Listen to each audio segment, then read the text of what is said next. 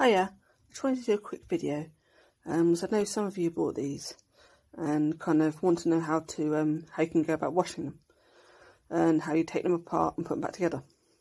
So it's quite simple. The kids, babies and that tend to do it themselves. They tend to just put it down or put it up and it ends up coming off.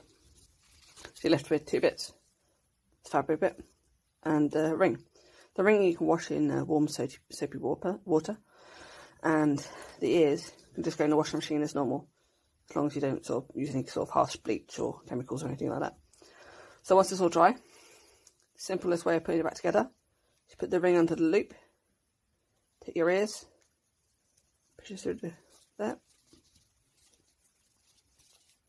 and pull it tight. And then it's back together. Good, isn't it?